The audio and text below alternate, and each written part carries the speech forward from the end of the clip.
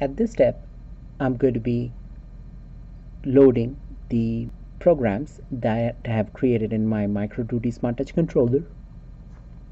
So the first thing I'm going to do is I'm going to turn on the controller by pressing the power button in the back. I'm going to touch anywhere onto the screen.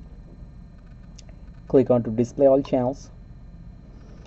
Right now my nanoliter injector is connected to the pump 1 or the port 1 because I know that because I've connected in the back of where it says the pump 1.